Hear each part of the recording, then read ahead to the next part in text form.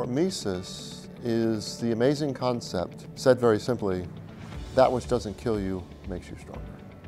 And it's a very, very difficult concept because most people in life don't want to encounter things that nearly kill them but don't.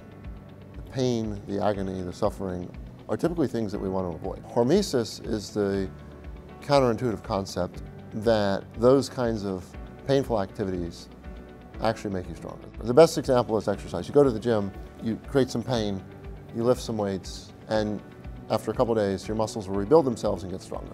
And they won't do that unless that pain and the ripping of the muscle fibers occurs first. Hormesis starts the day we learn how to walk. Hormesis starts the day we learn how to talk. I look at my 1-year-old and he's struggling to walk. He can take his little walker and he is struggling. It's painful. He falls down. That's Hormesis. His brain is growing at a lightning speed to try to figure out the hand-eye motor coordination to learn how to walk. That's Hormesis. Hormesis is intellectual challenges, mental challenges, physical challenges. All these lead to a hormetic response. Whenever the body is stressed and challenged in any way, you have to learn something new. You have to study hard for an exam.